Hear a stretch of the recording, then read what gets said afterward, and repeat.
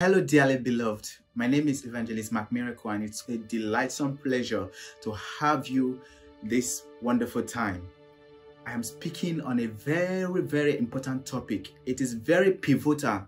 It is very, very demanding that everyone listens and keeps to what the scripture has to deliver to us today, this evening, this morning, whatever time you are watching this video. It is a matter that we have to treat, and it is a matter that we have to curb at the niche before it becomes too late. And it's a very brief one. You can't love or give God. You can't love or give God if you don't love or give to the brother you see behind you or before you.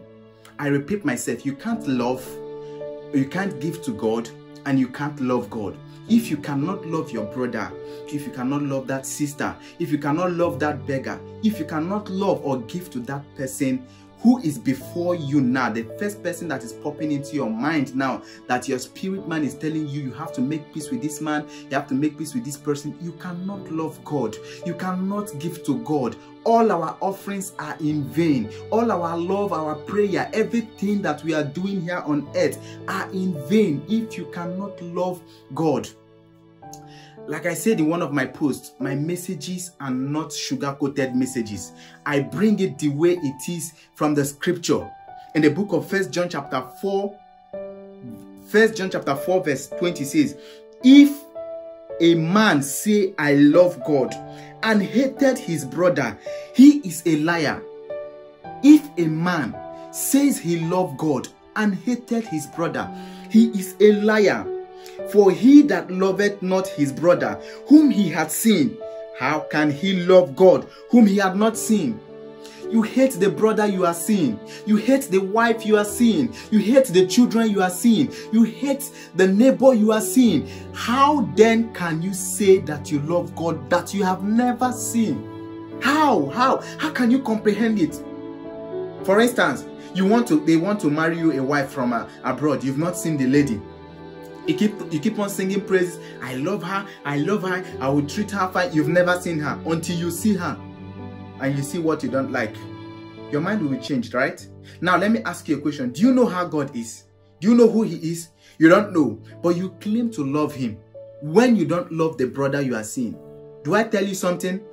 God is the next person you are seeing. In as much as you are a God, the next person you are seeing is a God. The next person you are hating is still a God. The next sister you are wishing death is a God. The next human being that is walking in 2 feet, 2 arms, 1 head, 2 eyes, 1 nose that you are cursing is a God.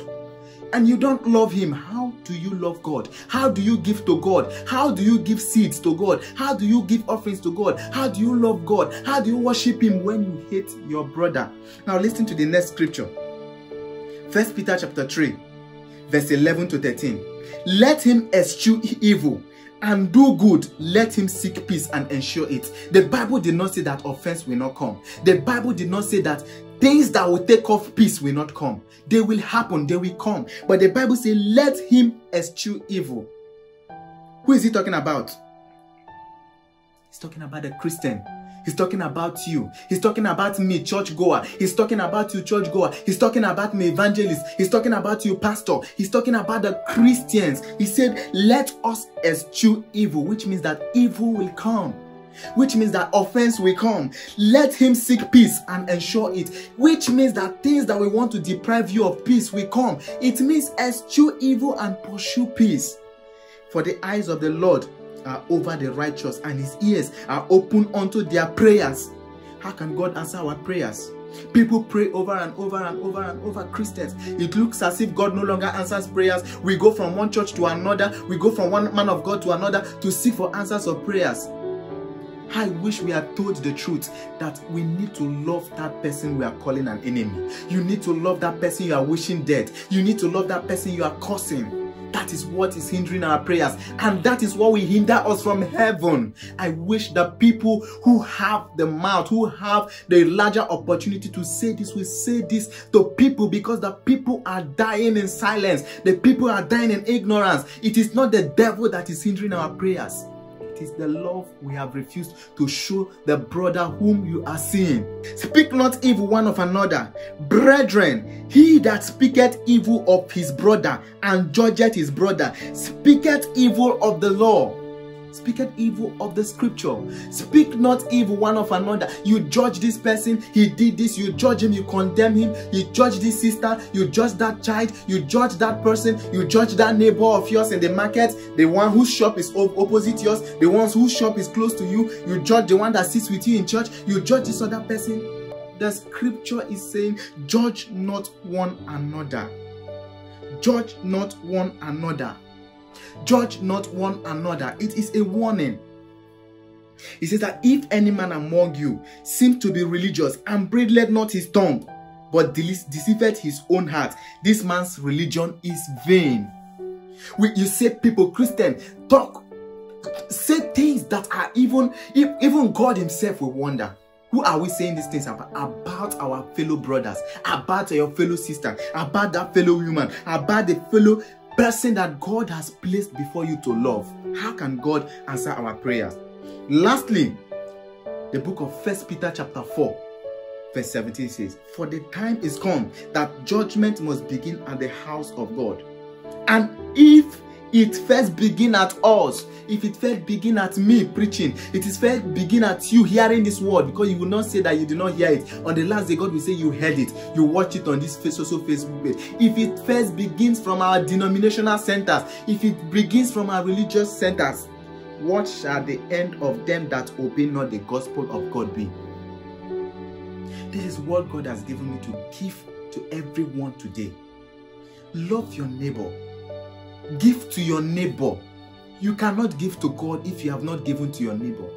If you cannot love God if you have not loved the brother whom you see. They are everywhere. They are in front of your house. When you wake up, you see them. They can't afford food, but you say you are giving to God. Give to your neighbor. Give to the poor. Love the poor. Love the neighbor you are seeing.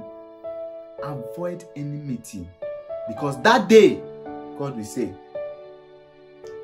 go ye apart from me, ye workers of iniquity. I was sick, you did not take care of me. I was naked, you did not clothe me. I was hungry, you did not feed me. God did not say he will ask, I was asking of money, you did not give me. He will not say, I was asking of offering, you did not give me. He will ask you, I was hungry, I was naked, you did not feed. Which means he's talking about those brothers you are seeing. Which means he's talking about those people you are seeing. Those people I am seeing that I'm refusing to greet. Those people I'm seeing that I'm refusing to help. This is what God is talking about. And I believe that this message, we don't need altar call. Think about this, and I see you in heaven. You will see me in heaven at last too. God bless you. We believe you were blessed with today's episode of Pure Gospel Moment. For prayers, testimonies, or further inquiries, you can reach Mac Miracle on +234 812 328 8593. That is +234 812 328 8593. God bless you real good. Joel 2 verse 28. And it shall come to pass afterward that I will pour out my spirit on all flesh. Your sons and daughters shall prophesy. Your old men shall dream dreams. Your young men shall see visions. It is time to spread the undiluted gospel to the dying world.